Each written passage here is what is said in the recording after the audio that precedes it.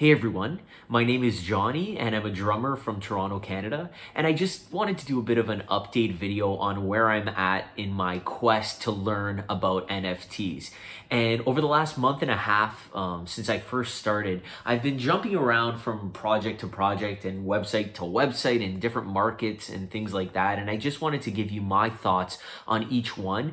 And to be honest, I really wanted to hear what your thoughts were on each one as well, just to know where I'm kind of at and what everyone's outlook is for NFTs in general. So I hope you enjoy, and here we go. So when I first got into NFTs, I got into CryptoKitties, and I actually mentioned this in a previous video. I'll link it at the end. And CryptoKitties was really cool. I was really excited about it. The whole concept was fascinating, that you could get these CryptoKitties that are backed on the Ethereum blockchain, and they're unique, and you can breed them and get different attributes and different mutations that can be potentially worth a lot of money, and especially the Generation 0 CryptoKitties, which are worth a lot of money.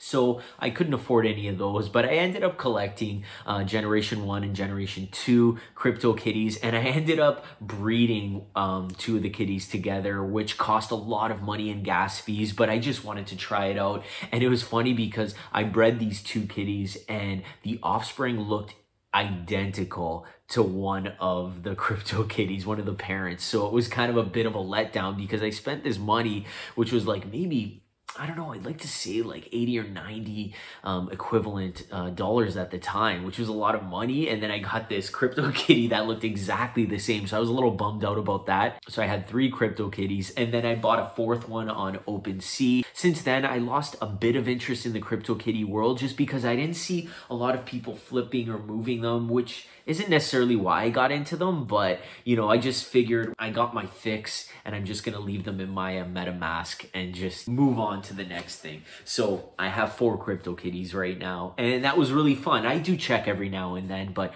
I feel like CryptoKitties, no one's really mentioning it right now, which might be a good thing. And I still have hope that, you know, because CryptoKitties were one of the first collectibles in the NFT world, along with CryptoPunks, I feel like they might be worth something in the future. And at the end of the day, I had fun just collecting them. So that's my take on CryptoKitties. What do you all think about CryptoKitties? Do you think there will be a future with owning some of them? I'm just curious to know your thoughts if you're a CryptoKitty expert or enthusiast. So please let me know below. I also mentioned in a previous video that I was browsing around a lot on Rarible and on OpenSea, especially OpenSea.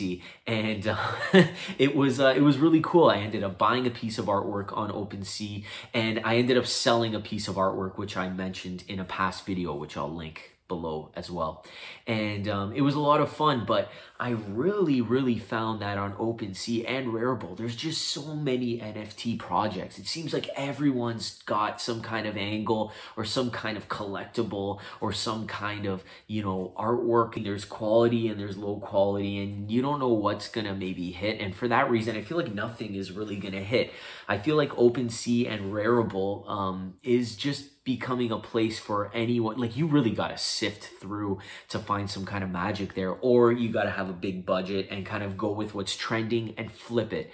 That's what it at least seems to me. What I really liked about OpenSea is that the comedian John Cleese actually did an auction for a drawing he did of the Brooklyn Bridge, and I forget what he'd put it up for, like 60-something thousand. And he kind of had this buzz going on. And it was really cool because he had his profile on OpenSea, so you had his address. And I started noticing that a lot of people were gifting him NFTs. So that kind of got me thinking, I'm like, whoa, if you have a celebrity's address, you could essentially gift them an NFT of whatever you want. So I noticed with John Cleese, someone gifted him some kind of voice memo, and someone gifted him the Holy Grail. So I thought, I was like, I'm gonna create something and gift it to John Cleese, and that's exactly what I did. I ended up doing this piece of artwork right here. And as you can see, there's a lemur in this picture, and I just kind of read up on John Cleese and I found out that he has a passion for lemurs. So I ended up adding that to this little kind of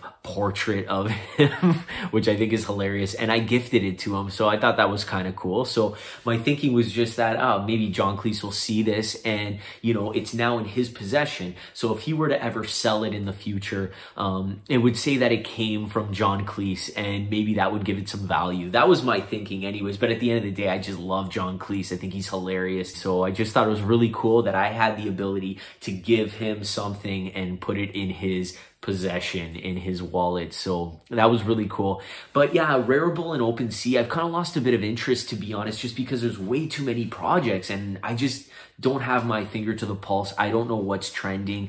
Well, you see what's trending, but I don't know what's actually making money out there or what's actually valuable, more importantly. So I kind of lost a bit of interest there, but I do check every now and then, and I have fun just browsing around. I want to know what your thoughts are. If you're still on OpenSea or Rarible, if you're an artist, you know, have you been selling? Let me know what you're thinking. From there, I ended up getting into NBA TopShot, and that was my most recent video. I bought my first pack and I opened it up. And what was cool is that the pack was 14 bucks US, and I opened it up and I ended up getting this moment of Bogdanovich, and I ended up reselling it for $54 right away. So that was kind of cool. I wasn't expecting that. And so yeah, I made a bit of profit there, but it wasn't about the profit. I was just trying to get an understanding of the NBA TopShot marketplace. So I found it fascinating because on TopShot, you can actually look at every moment that exists and you can see what the past sell history and buy history is for every moment. And it's interesting because things like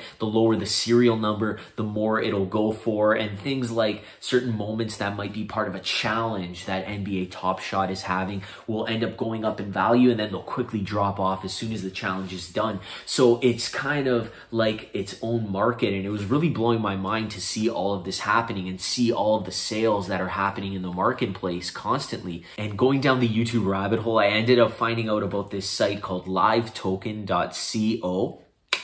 And you can actually see all of the sales that are happening on NBA TopShot in real time. And it actually ranks if the sale is a good deal or not. And what I realized there is that there are people just waiting to hit buy. It doesn't even matter. And it ends up becoming this kind of lottery where you're just hitting buy on every play, hoping that you're going to get in front of this line to buy this moment.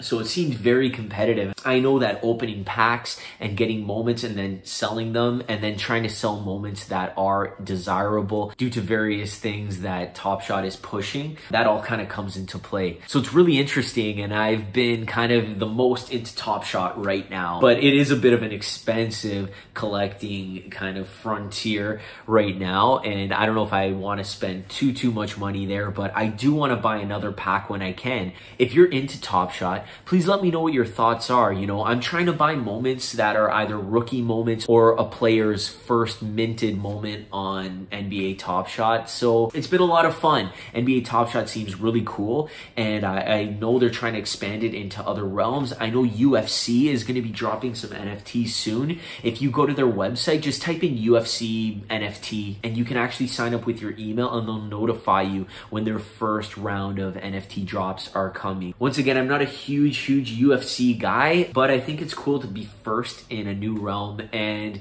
yeah, I'm curious to know how they're going to kind of angle it. You know, if it's going to be exactly like NBA TopShot, like moments, kicks, punches, knockouts, or if they're going to tailor it a little bit differently. I'm not sure, so I'm really looking forward to that. Let me know your thoughts below if you have any insight to the UFC NFTs that are coming. And finally, something that I'm really excited about, and I know it's going to be irrelevant in a couple of weeks, which is why I'm leaving it till the end of the video, is the GaryVee NFT project that he's been hyping up big time right now. I don't know if you follow him on social media, but GaryVee has really been pumping. May 5th, he's going to be releasing this big project, and all we kind of know through clues is that it's an NFT project, and it's going to be life-changing, and it's going to be a culmination of his whole life's work, and it's going to be something that he works towards for the rest of his life. These are kind of big claims, but if you know GaryVee, you know that he is all about creating value to his viewers and listeners. So it seems pretty promising. It seems really exciting. I really don't think he'd be trying to pull a fast one on any of his followers. They mean too much to him. I guess there's a lot of speculation on what this project, this secret project is. And if I were to speculate, we know it's kind of public knowledge that he's been doing a lot of doodles recently that he's going to be turning into NFTs. And we know he's got characters kind of like this these animals that are a bit of an alliteration on words, and just, you know, sympathy swan or whatever. I don't remember all the names, but I'm showing you some examples right here. Anyways, I think he's gonna kind of turn those into NFTs, and I feel like it's not gonna be just you buy this NFT of this doodle and that's it. I honestly think he's gonna have a lot of back-end stuff associated with each NFT that you buy. Something maybe like being part of a GaryVee family, maybe, or being a part of a GaryVee kind of inner circle where you can have access to maybe other people who own some of his NFTs, and you can build this kind of community. I know he's all about community, so I feel like it might be something kind of like that. Also, he always talks about NFTs and art being you, the purchaser, investing more in the artist as opposed to the art. Well, obviously the art, but you're really investing in the person. And GaryVee has always shared what his goals are. You know, he wants to own the Jets, for example. So you're kind of buying a GaryVee NFT and you're supporting him as a person and all that he wants to accomplish in life, thus making the NFT that you buy more valuable in the long term. And he's all about the long game, so I don't think these NFTs are going to be a quick flip, and if they are, there might be a bit of a bubble there, but I think he wants people to hold on to them for a long time and grow as he grows. So it's really interesting. I'm really excited. In all of his recent videos on this project, he's really going out of his way to teach people how to set up a MetaMask wallet. So I think just step one, he's trying to get everyone to go on and be ready to buy with a MetaMask wallet. And it's pretty crazy because he's straight up like saying to people,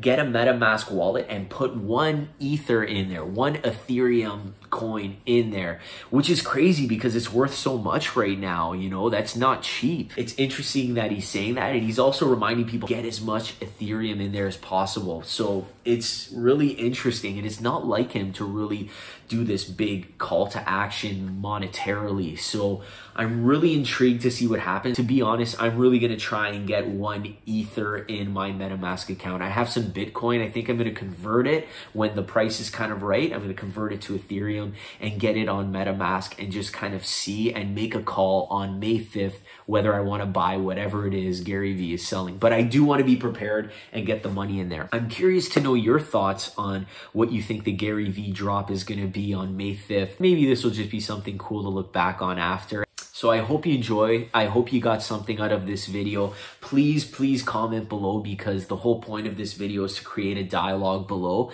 I just want to learn as much as possible, to be honest, and I'm curious to get other people's takes on certain things in the market. Please let me know other sites that you may come across or that you're on right now, and I would seriously love to know what you think the next kind of thing is. I really appreciate your time. Thank you so much for watching my videos, and I hope to see you next time. Bye.